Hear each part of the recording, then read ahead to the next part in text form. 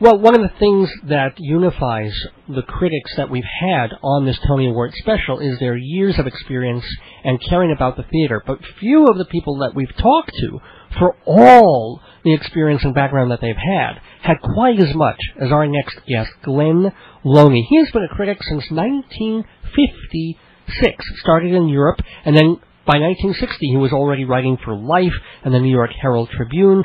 He is currently the senior correspondent for NewYorkTheaterWire.com. That's NY Theater, and then a little hyphen, wire.com. He also writes for NewYorkMuseums.com. Glenn Loney, thank you so much for joining us on the Tony Special, and you're going to be talking about all the design categories, right?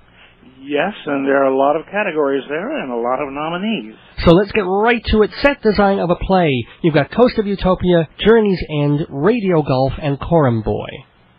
Your thoughts? Well, my favorite, of course, is Coast of Utopia. I think the thing is entirely brilliant. The entire production, everything about it was remarkable. And when the Outer Critics Circle gave their awards, Jack O'Brien made a really passionate speech about the need for us to finally do something about a national theater, not to have this desperately looking for money to make these things happen. But the National Theater in London does these marvelous things, and if it hadn't been for them doing it first, we probably never would have seen it. But what the designers did, not to mention, of course, the cast, the designers made this a really remarkable experience. And the credit there goes to Bob Crowley and Scott Pask, of course, for the scenery. And as we know, the costumes. Oh, yeah, let's go to the costumes. They've got Coram Boy, Heartbreak House, Inherit the Wind, and again, Coast of Utopia. Well, my thoughts on the costumes, once again, are that certainly the Coast of Utopia, there was a wide range. One is dealing, of course, with a period work. So we don't have a wide range of different and not particularly bizarre costumes, but I thought they were remarkably well achieved and suggested. Coram Boy is something really, for me, kind of peculiar, because it was only after I'd seen the show that the producers sent me the book, and after I read the book, I finally understood what was going on there. I mean, there were some dazzling images, but I thought, what is that angel that's flying down out of nowhere? And who is this idiot boy that's praying to her? What's going on here? But it was certainly is a stunning production. But my advice to anyone thinking of going, taking the family, read the novella. It's a children's book. It's easy to read, and all the threads come together very easily. And I think their problem was, as Lord of the Rings that's having a little trouble in London at the moment, but mechanical trouble actually, that the adapters tried to get all the parts of the plot onto that stage, and sometimes you just can't do that without confusing people. That's true. And by the way, if you're thinking of seeing Coram Boy, you're too late. It closed last week, I believe. Oh, it did? Yeah, May 27th they had posted. Well, I'm sorry to hear that, because certainly a lot of effort went into it. But I suspect that part of the problem was it was pretty difficult to find out what's going on here. Now, how about let's keep with the plays for lighting design. You've got Coram Boy again nominated up against Inherit the Wind, 3 designers for the Coast of Utopia, and Journey's End, Jason Taylor. Your thoughts about design lighting of a play? Well, for many years, I'm the oldest living and longest writer for Theatercrafts magazine, which then became Lighting Design, etc. And one of the principles, of course, about lighting design is the best lighting doesn't call attention to itself, which means that often, because it's not showy, people aren't even aware of how subtly it's used. And I think for, we could say, things that are kind of obvious about lighting, with Coram Boy as a play, the lighting was extremely important there, obviously. Coast of Utopia, and there are 3 nominees because each one of them was working on a different section of it. But I don't think that show would have worked as well as it did without the brilliant lighting, because much of the set design were set pieces or set props. And if they didn't get illuminated right, and if they didn't disappear, let's say they're still on stage, but the light dies on them, so stagehands don't have to rush on and move them off. The lighting was extremely important in that 3-part play. As for Journey's End, well, we're in a dugout underneath the trenches in eastern France.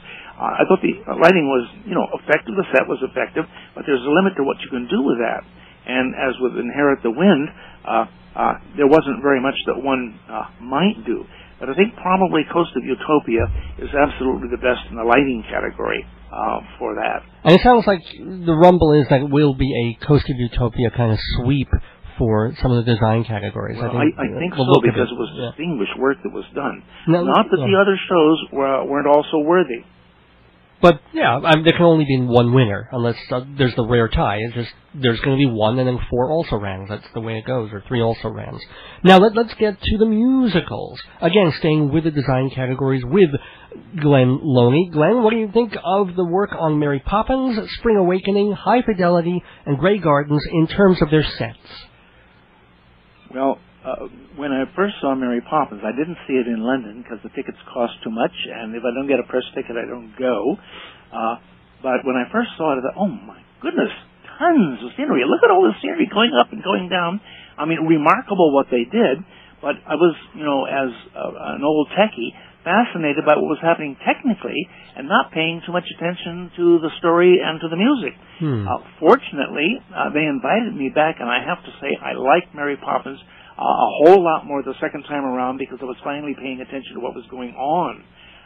But I think that Bob Crowley has done a brilliant job of designing those settings, the way things move, how things blend in one to another, and also being able to get the solid set stuff out of the way so that Matthew Bourne's dancers can have free range on the stage. Always a difficult thing when you have a musical with a lot of dancing, not to block the stage with the sets. What about some of the other categories, though, for set? The other people in the category. Well, I thought Spring Awakening, it was very clever what they did because there are essentially some set props on the wall. It was very basic, very elemental because it focuses really on the kids and the 2 people who represent the older authority figures, so that it's really about the action and their feelings. In some cases, and this you find also with John Doyle, say in Company and in the Sweeney Todd, which was also elemental in a way, it really helps to focus attention on what's going on. Sometimes, and this is something I had from John Lee Beattie a long time ago, John had done a beautiful set for something that wasn't working, and I said, but the set is so beautiful.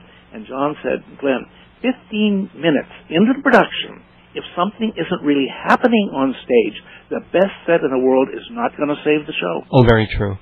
Very true.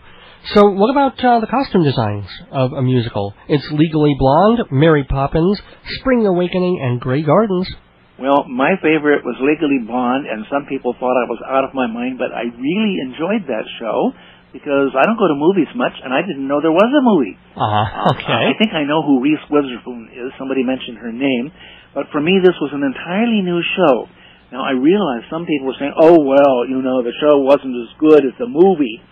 But if you come to it with no preconceptions, I thought, well... So are you saying that's your favorite show in the category, or are we talking about costumes specifically? I think it's really almost... Mary Poppins is probably my favorite show, but in terms of the costumes and the sets, in Legally Blonde, I thought they were really wonderful. But in terms of sets, let me see. I don't see that Legally Blonde got a nomination, and that's David Rockwell, who's a genius. Right? What about... He did Hairspray. What about lighting design of a musical? There you've got Spring Awakening, 110 in the Shade, finally got that one in there, Mary Poppins, and Grey Gardens. Well, I think probably 110 in the Shade profited greatly because it was a very minimal stage setting from the changes in lighting to highlight things. I think the Christopher Eccleston's lighting was very effective in that. But certainly Kevin Adams' Spring Awakening once again, because it's really about the characters in movement on that stage. The lighting had to be clever and subtle and fast to keep them in the light without the audience being aware. I mean, you're not seeing dancing spotlights on the stage. Right. And it's very clever to be able to manage that. So if you had to choose your favorite show, Broadway or off, of the entire season, Glenn Loney, what would it have been? That's a tough choice, but I think probably The Coast of Utopia. I think it was one of the most important and impressive things that we've done on theater for a long time. Wow. Well, important and impressive are certainly words we can use to describe our wonderful guest, Glenn Loney. Thanks so much for taking part in the Tony Award special. Thank you, Dave. Bye-bye. Bye-bye.